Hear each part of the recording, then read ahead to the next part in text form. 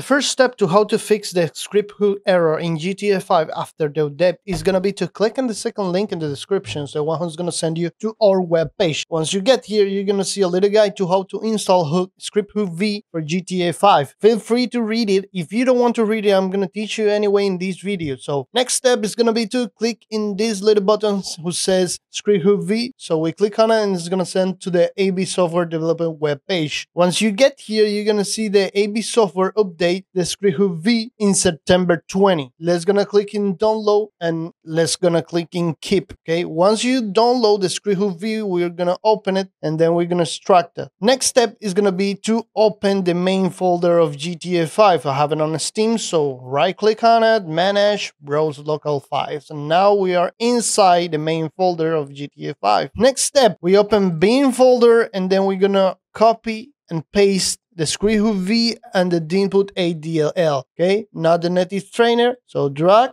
and drop, place, and then we open GTA 5. Okay, so as you can see, it's very simple, it's very easy, don't take too much. It's the only way because after the Rockstar update, GTA 5 game crashed because the AB software have to update to the ScriptHook V to open GTA 5 with mods. So as you can see, we fixed GTA 5 and it's very simple, very easy. Don't forget to subscribe and thank you for watching the video.